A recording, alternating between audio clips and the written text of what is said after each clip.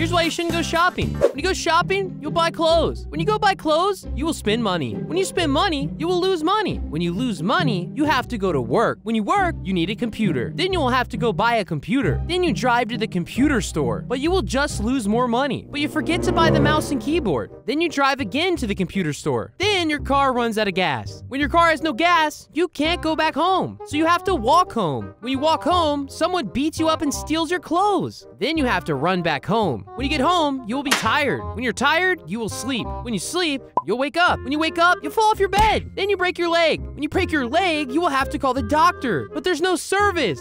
Now you can't walk. When you can't walk, you can't go get food. When you have no food, you will die. So don't go shopping.